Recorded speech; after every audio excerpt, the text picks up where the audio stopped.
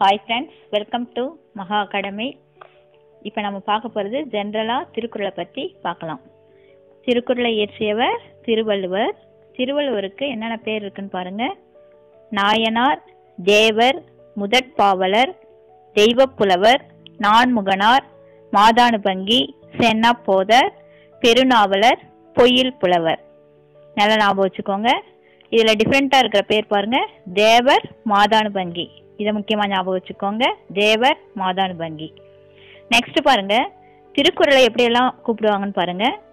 வாயுரை வாழ்த்து, முப்பால், பொய்யாமொழி, உத்தரவேதம், தெய்வ நூல், திருவள்ளுவம், தமிழ்மறை, பொதுமறை, திருவள்ளுவ பயன், பொருளுரை, முதுமொழி, இப்படியெல்லாம் திருக்குறளை சொல்லுவாங்க. நெக்ஸ்ட் பாருங்க, திருக்குறள்ல 133 அதிகாரம், 1330 குறட்பாக்கள் இருக்கு. 133 அதிகாரம், 1330 குறள். திருக்குறள் 3 பால்களா பிரிக்கப்பட்டிருக்கு. அது என்னென்ன பால்னா, அறத்துப்பால், பொருட்பால், இன்பத்துப்பால், 3 பால்கள். அறத்துப்பால்ல 38 அதிகாரம் இருக்கு. பொருட்பால்ல 70 அதிகாரம் இருக்கு. காமத்துப்பால்ல 25 அதிகாரம்.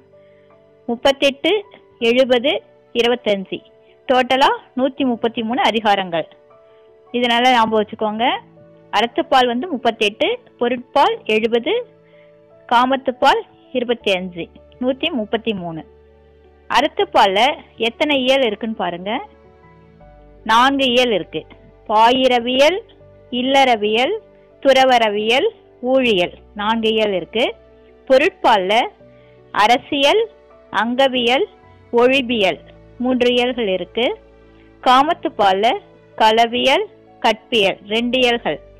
அறத்துப்பால்ல 4 இயல்கள், பொருட்பால்ல 3 இயல்கள், காமத்துப்பால்ல 2 இயல்கள், டோட்டலா 9 இயல்கள்.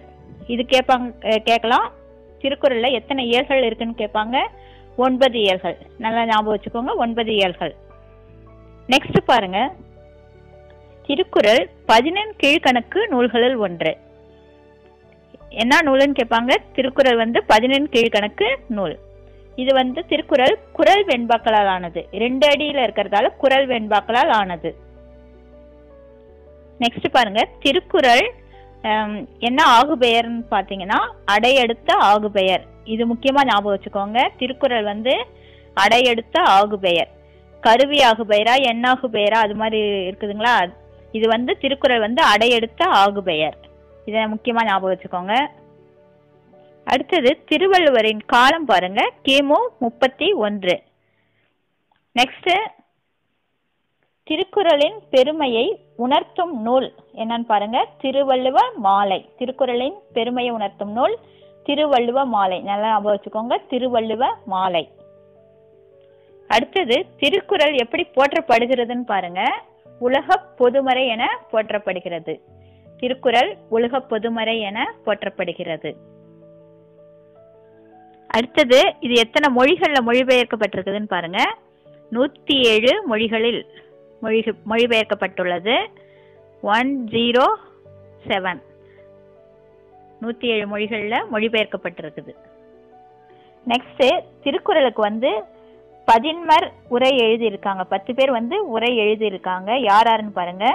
தருமர், மணக்குடவர், தாமத்தர், நச்சர், பரிதி, பரிமேலழகர், திருமலையர், மல்லர், கவிப்பெருமாள், காளிங்கர், மொத்தம் 10 பேர் உரை எழுதியிருக்காங்க.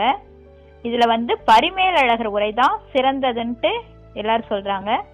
திருக்குறளுக்கு உரை எழுதியதில் எந்த உரை சிறந்ததுன்னா, பரிமேலழகர் எழுதிய உரை சிறந்தது.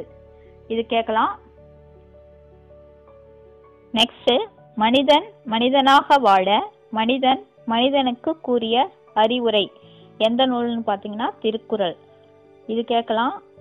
இது ஞாபகம் வச்சுக்கோங்க. நெக்ஸ்ட், ஆங்கிலம், லத்தீன், கிரேக்கம் போன்ற உலக மொழிகளில் திருக்குறள் மொழிபெயர்க்கப்பட்டுள்ளது. மொத்தம் திருக்குறள் 107 மொழிகளில் மொழிபெயர்க்கப்பட்டுள்ளது. நெக்ஸ்ட் பாருங்க, தமிழ் மொழியில உள்ள அறநூல்கள் முதன்மையான நூலா இதை சொல்றாங்க. திருக்குறளை சொல்றாங்க. முதன்மையான நூலா. அடுத்தது, மனித வாழ்க்கை செம்மையுறும், பண்புகள் வளரும், உலகெல்லாம் ஒன்றெனும் உயர்குணம் தோன்றும், மனிதர்களிடையே வேறுபாடுகள் மறையும், எல்லா உயிர்களிடத்தும் அன்பு தழைக்கும். இதெல்லாம் சொல்றாங்க. எந்த நூலை கற்பதால இதெல்லாம் ஏற்படும் பாருங்க. திருக்குறள். திருக்குறளை கற்பதால நம்மளோட லைஃப் வந்து நல்லா இருக்கும். நம்மளோட கேரக்டர்ஸ்லாம் நல்ல கேரக்டர்ஸா மாறும். உலகத்துல இருக்கிறவங்க எல்லாருமே ஒன்றுன்ற ஒரு எண்ணம் நமக்கு தோன்றும். அந்த மனிதர்களுக்கு இடையே வந்து வேறுபாடுகள்லாம் இருக்காது. எல்லா உயிர்களிடத்தும் நம்ம அன்பா இருப்போம். எந்த நூலை கற்பதால வந்து திருக்குறளை கற்பதால இதெல்லாம் ஏற்படும். இப்ப என்னென்ன பார்த்தோன்னு பாருங்க. திருக்குறள் வந்து 107 மொழிகள்ல மொழிபெயர்க்கப்பட்டிருக்கு. 9 இயல்கள் இருக்கு திருக்குறள்ல.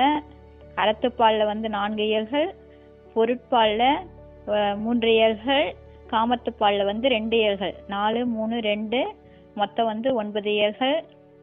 அறத்துப்பால் கொடுத்து அதுல என்னென்ன இயல்கள் இருக்குன்னு கூட கேட்பாங்க. பாயிரவியல், இல்லறவியல், துறவரவியல், ஊழியல். இல்லைன்னா பொருட்பால் கொடுத்து அதுல என்னென்ன இயல்கள் பாருங்க. அரசியல், அங்கவியல், ஒழிவியல். காமத்துப்பால்ல என்னென்ன இயல்னா களவியல், கற்பியல்.